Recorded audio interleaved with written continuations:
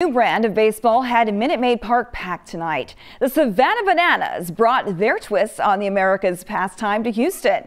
The team has taken social media by storm, and it's led to fans around the country. Troy Kless has the story from the stands. For the first time, the Savannah Bananas playing in a big league park in front of a sold-out crowd, with many fans excited to see the players that they like to follow on social media. It's a different day at the ballpark for the Fisher family.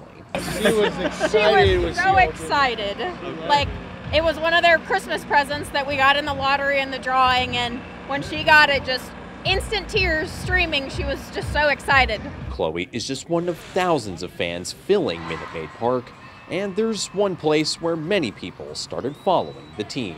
I follow all of the players on TikTok, and I love Banana Ball because it's so entertaining and it's really, really fun. They show us all their dances, like all the TikTok dances they do.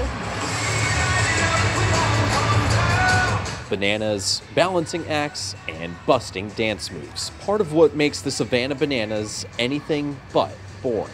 I love that it's like super fan interactive, and it's not just about watching the baseball. You actually get to interact with like the team and everything.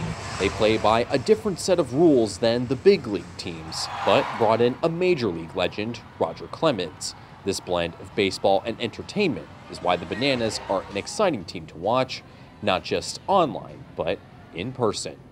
You see it all over social media and everything, and to have it experienced here at Minute Maid's going to be huge. Now, this is one of 6 major league stadiums that the Bananas will be playing in. Next week, they're going to be playing in Baton Rouge. And just like the rest of the season, all those games are sold out. In Minute Maid Park, Troy Kless, KHOU 11 News.